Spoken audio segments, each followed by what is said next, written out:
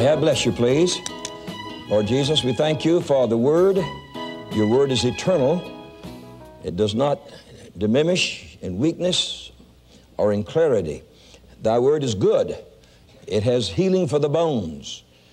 We thank you for the Word of God that reaches down within us and straightens out crooked paths and causes us to walk straight before the Lord God Almighty. Bless these that learn thy Word and increase their faith. And all the people said, amen. We've been studying the most dynamic group of lessons possible. We have been studying faith to change the world. And by that, we of course mean your own personal life. We're studying from the book of Hebrews, chapter 11. Specifically today, we're studying verse 5. We will begin reading from verse 1. Faith is the substance. That's where most people finish with faith. They don't believe that. They think that faith is ethereal. They think that faith is something closely akin to magic. Faith is a substance of things hoped for, bringing into being things that were not, making them to become things that are. That is the power of faith. Faith is the evidence of things not seen. Faith produces its evidences and said, here is that. You don't see it with your natural eye. We bring it into being. And if you want to see something like that, look at this building. It came into being when we did not have money to bring it into being, but it's here. Look at the television station. It's there, it's real, and we had no money to bring it into being. We spoke it into existence by the powers of faith. In verse 4 it says, by faith Abel offered unto God a more excellent sacrifice than Cain, by which he obtained witness that he was righteous, God testifying of his gifts, and by it being dead yet speaketh. And then today's lesson says, by faith Enoch was translated that he should not see death. He was not found because God had translated him. For before his translation, he had this testimony that he pleased God. So Enoch was translated. Now, he wasn't following anybody else because nobody had been translated. He was a pioneer in the area. How many love to be pioneers? Pioneers can make you very peculiar people when you're not like the rest of them. And you notice something very exciting here. Maybe you never thought it before. And he says, and he was not found. Oh, brother, did they ever send out searching parties? Oh, yes, I heard on that certain mountain, I saw somebody just like him hiding out. Well, they went and searched that mountain to see if they could find him. No, I saw him over in the plain of Ono. Oh, no, he wasn't over there. Oh, yes, unbelief will search hard to destroy faith. Are you here? They looked for him. They searched for him. He just wasn't found. And it says, because God had taken him home to heaven. All those people that were preaching that men shouldn't desert their families, they were so angry, they could have chewed him up. You know? But God had translated him. We have one of the most exciting stories in the whole of the word of the Lord. Let us enjoy it together. We desire that all of us shall become so well acquainted with faith that there be no other people in the land so well acquainted with faith as you are. And the only way to become well acquainted with faith is to talk about it. What was it you just said? Amen. Well, thank you very much. The only way to become acquainted with faith is to talk about it. If I talk about healing, there are people who get healed in this place. If I talk about the Holy Spirit, people receive the Holy Ghost in this place. If I talk about the second coming of Jesus, people will believe it in this place. And bless God, I'm going to talk about faith because I want it in your hearts. Some will receive it and some won't. Some will have it in their minds and not in their spirits. And it won't work in the mind. This is a thing that works by the power of God in your inward parts and is not that which belongs to your soulical nature. It came from God and it belongs to God and it functions through the Spirit. If you know it, say amen. God says, without faith, it's impossible to please him. So we are seeking to please God by these studies. We're not seeking to please man. We're seeking to please God by these studies.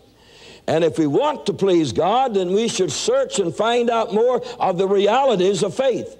of how faith functions in our lives. Faith is a force and a power. It draws us near to the heart of God. You know, if it did anything else but that, we wouldn't be so interested in it. It brings you closer to the heart of God. In fact, if you want faith, you seek God, because when you find God, you have faith.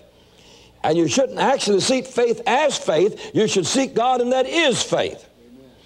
It is imperative that we stimulate faith daily in our spirits, in our hearts. Our faith must grow healthy. I feel sorry for people who say, you know, I did have faith. That's very sad. I didn't just have faith. I've got faith right now. I'm going to have faith tomorrow more than I've got today. I'm working on it. I want you to work on it the same way. We must learn how to act. Act in the realm of faith, causing our lives to be motivated by this principle that we call faith, and not motivated by fear, and not motivated by any of the earthly motivations. There are a lot of motivations on the face of this earth. So we learn that faith is something that comes into our lives by the actions that we make. So faith is a walk. In Hebrews 11:5, Enoch was translated, he should not see death, was not found because God had translated him. Before his translation, he had this testimony that he pleased God. One of the unique mysteries of faith is that it has so many aspects. And today's aspect is different from any of the others that we will be talking to you about. It was a man that walked with God, and God called it faith.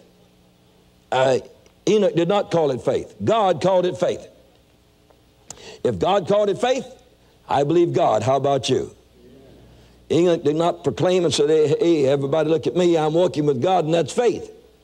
So we're not dealing with a man's testimony of himself. The Bible states that God had said that this man had faith, and Enoch's faith caused him to have a private and a personal translation because he had such an intimate relationship with God.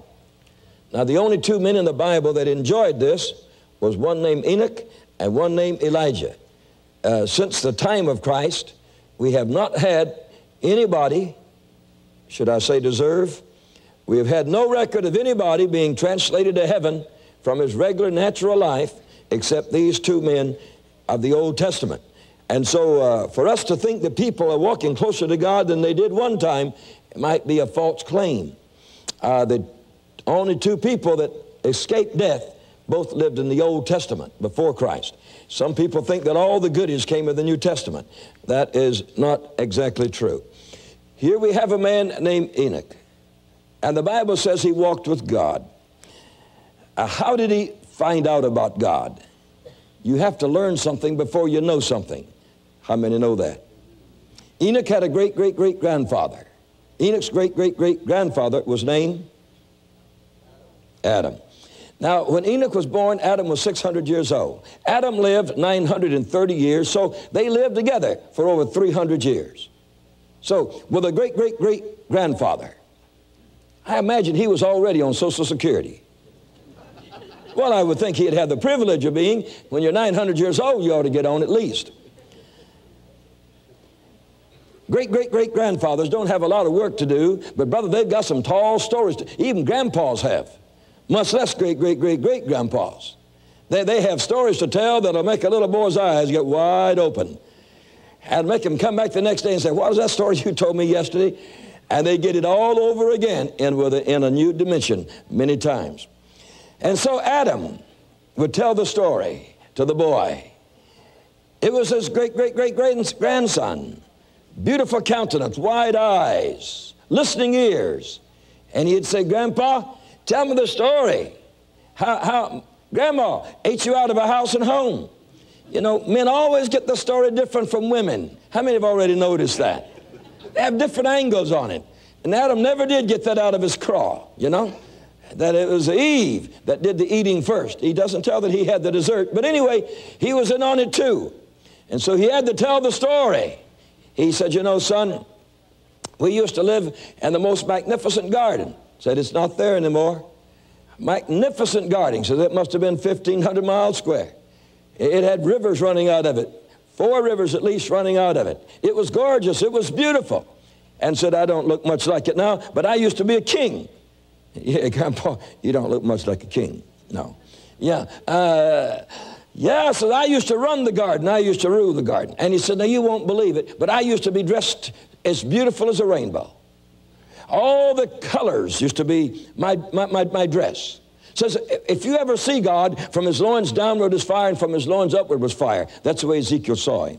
And he says, I was made in the image and the likeness of God, so I was dressed like God. The kind of fire, you know, that was in the bush, that was on fire, but it didn't consume. There is a fire that does not consume. That was on the day of Pentecost. It was just burning all over them, but consuming nothing. And when it says God is a consuming fire, it doesn't mean that things go to nothing that he touches. He just blesses it and keeps it by his mighty power. And Adam and Eve were dressed with this light of heaven, this Shekinah, that was their dress. And he said, when I moved through the garden, all the animals obeyed me. Oh, he says it was real nice in the garden. And I was the caretaker. Everybody did what I told them to do. Everybody obeyed me. I was the king of the garden. And said the most beautiful part of the garden was in the evening time. Elohim, the creator of the universe, would come down and we'd walk together. Are you sure? Oh, yes. Oh, yes. How big is he? About my size. Your size? Yeah. How many eyes does he have? 2. How many noses does he have? 1. Did he have horns? No. Well, how pretty was his hair? Gorgeous.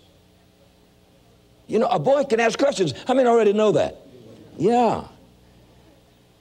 And when you walk together, how did you act? Well, I just put my arm out like this, and we walked together. Did you feel good? Oh, good. We felt better than we'd ever felt in our lives. It was so glorious. Well, why didn't you keep on doing that? Well, there was a sad day. In the midst of this magnificent place, in a place maybe a mile square, there was a tree. You couldn't get to it easy. There were walkways you had to take to it. Gorgeous walkways with paths of gold. And on each side were all kinds of beautiful, beautiful, beautiful jewels. Oh, it was a gorgeous thing. In the heart of it was a tree, a very large tree. It was called the tree of knowledge, of things good and things bad. And I was told that was God's fruit and God's tree, and I was to leave it alone, that the other million trees belonged to me.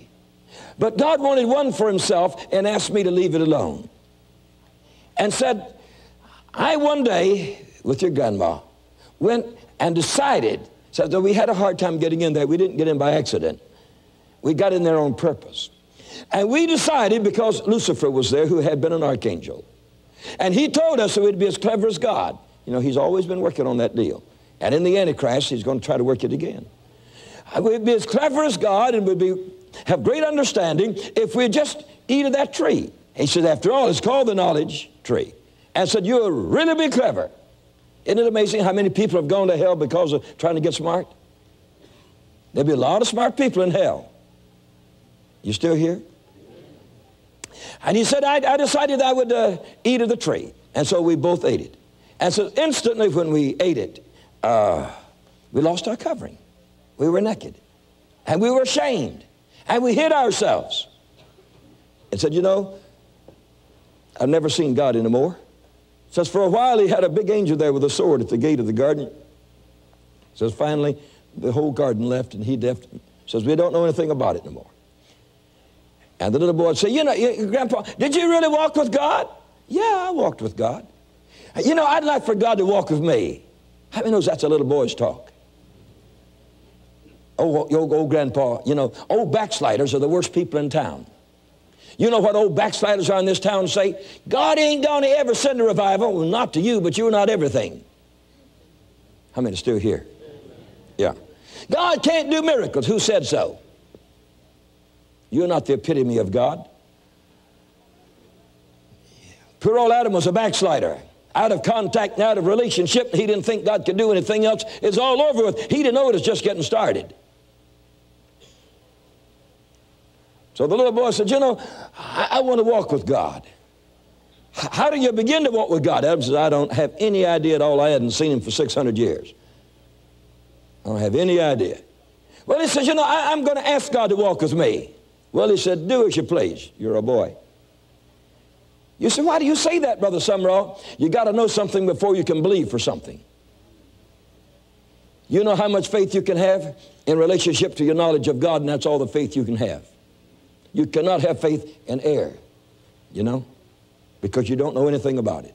You can only have faith in something you know something about, and the relation of your faith today is in relationship to your knowledge of God, and if you don't know much about God, I can tell you right now, you don't have much faith. And the greater knowledge you have of God, the more faith you're going to have. And the men that walked with God were the men of faith in the Bible. You got to have an intimate knowledge of Him to have faith. So rather than, I said a few moments ago, rather than seeking for faith, you ought to seek for God. Amen. Because in knowing Him, you can have faith. So here was a man named Enoch, and he began to walk with God. How did he do it? Well, I don't think it happened the first day. I think that he prayed, and it didn't work. And he prayed again, and it didn't work. And then he prayed again, and it didn't work.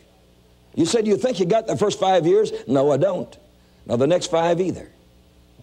But I think he was one of the most persistent men in history, that every day he'd kneel somewhere and say, Elohim, walk with me. I want to walk with you, like my great-great-great-great-grandpa did in the garden. Now, you know, he sinned, but you know, I didn't. And I'm willing to do anything. I'm willing to stay away from all that bunch of gossipers over there in that corner, you know. And I'm willing to stay away from all these people over here that are telling smutty tales over there, you see. And I'm willing to stay away from that bunch that are trying to get rich quick. Are you still here? I am just willing to do something to get real close to you. And anything that I feel that I should do, that's what I'm going to do. I'm going to draw close to you. One day after some time, he was plowing. He halted and wiped his brow, and he felt the presence. How many have ever felt the presence of the Almighty? That's something else. He was scared. He was like Ezekiel, and he was like Daniel, and he's like the rest of them. He was ready to fall on his face. He knew the presence was there. God spoke and says, Enoch, hey, yes, Lord. You know I'm here? You better believe I do. Says, Enoch, what is it you want to do? Well, he says, what I've been praying for years is to have a walk with you. He says, I'm not sure anymore whether I want to or not. He says, I'm scared. Well, he says, I'll take away the fear. Well, he says, in that case, let's just have a little walk together. And he put out his arm, and he and God had a walk together. They walked together. And then the Lord was gone, and he went rushing home, and he says, Mama, I walked with God. She said, I knew you've been going crazy all the time. Now I know it. If you think your kinfolk's going to agree with your spiritual experiences, you don't know your kinfolks yet. Yeah. You get close to God, and immediately they think you're crazy. They don't know you just came to yourself. So he went out and told his best friends, his neighbors, hey, neighbor. Oh. I walked with God. You walked with who? God. You mean Elohim? Uh-huh.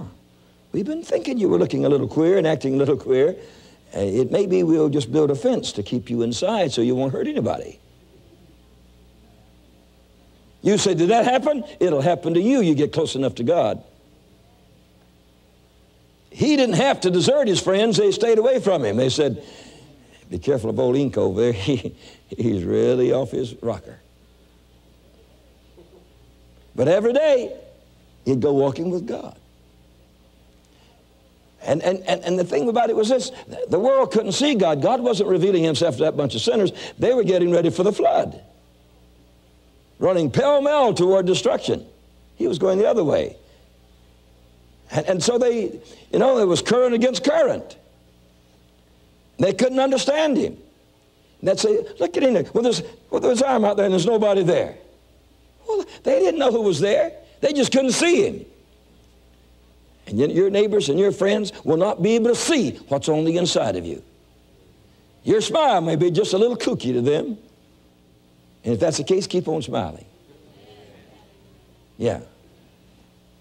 And they say, look at Enoch. Says he's crazy. Says he's walking with his arm out and there's nobody there. Some people think the same to you about being in this service right now. Says, why didn't you stay home and do this and that and the other? Well, because we want to walk with God. And if you want to walk with God, you act like God. And you go to God's place. And you're faithful to God. And you love God. And that's the only way there is to walk with God. You don't walk with God sitting in front of a TV set looking at all the smutty jokes on there. And they'd hear Enoch talking, and no doubt he was talking the Lord's language, you know. They said, who? He don't even talk our language anymore. Look at him. Well, that's all right. Let him talk God's language. God's language is pure. And so this went on year after year after year. Walking with God. How glad he was to walk with God. And one day as they went out for a walk,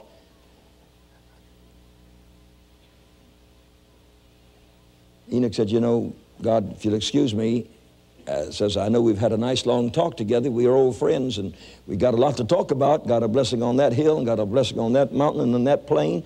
And we've had a beautiful time. But says, it's just about supper time. And if you don't mind, I'll just go back home now, and so I can be there in time for supper. You know, the missus gets real mad, and I'm not there on time. Missus hadn't changed, you know. And so the father says, you know, you're just about as close to my home as you are yours. Why don't you just come home and have supper with me? Well, now, Lord, thank you very much, but, you know, you've never invited me to do that before. No, he says, I haven't, but says, how about coming home and having supper with me? And says, by the way, while you're there, you'll just stay. You mean I won't ever be back? No, don't bother about coming back. How about the missus? Oh, she'll be up in a few seconds by my clock. It'll be all right. Well, you sure of that now? Oh, yes, I can take you home with me. Well, if you don't mind, I'd just like to have fellowship with you forever. I just like to walk with you all the time. He says, how do you do it now? Oh, he says, I can take care of that. I always give free transportation to my house. And the Lord just reached and touched him. And immediately, he was clothed like his great-great-great-great-grandfather was before he fell. And immediately his face shined like a living sun. And immediately the particles of his skin glistened and glittered with glory. Whew. He said, man, that's worth walking with God for. And he noticed that gravitation had no power over him. And he moved upward. And he looked down and he saw the earth and he said, ooh, that sure is a small thing down there, isn't it? God says, I wish everybody knew that. It's a lot smaller than you think. And they moved on up to the moon, and it was real dry there. Took man a long time to find it out. Moved on up by Mars, and there was nobody there. God knew it all the time. And on up to the nebula they went. Dimension to dimension they went. Galaxy to galaxy they passed. Through the extragalactic nebula. And then he saw something brighter than 1,000,000 suns. He said, whoo. Oh, he said, that's home. Hey, home, that sure is pretty. Oh, he says, I hear something. I hear 1,000,000 people singing. Lift up your head, O ye gates. Be ye lifted up, ye everlasting doors. Let the King of glory. Ooh, he says, is that the kind of welcome you get up here? Oh, he says, that's the welcome we get all the time. And he went sweeping in to an eternal home to live with God forever and ever. And the Bible says, Enoch walked with God, and he was not, for God took him, and God called that faith. And you and I must determine whether we want faith or not. But I'm going to tell you, you walk in the carnality of this world, and you don't have faith. Now, I've known great men of faith. I've known Smith Wigglesworth personally. I've been with him for many hours, many times. I never heard him speak against another human. 3/4 of the time I was ever in his presence, we were either reading the Bible or on our knees praying. That's all he knew anything about. The first time I ever went to his house, I had a newspaper in my hand. He made me leave it in the bushes. He wouldn't even let it inside of his house. He says Hitler and Mussolini will soon be in hell, and I don't want those lies inside my house. If you were to go home and clean up your houses, you might bring a blessing to your house. Some of you have got more rotten junk in your house Some of you have even got pagan and heathen images sitting around, and you're going around dusting the pretty little things. Some of you have got rock and roll records packed up in there somewhere.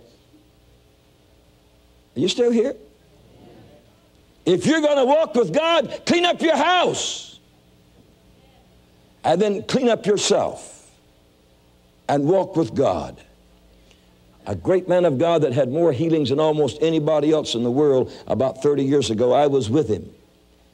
And he said, in the mornings I'm free, but beginning at 3 in the afternoon until 8 o'clock when I minister, no human being in the world speaks to me. I lay on that floor and I talk with God.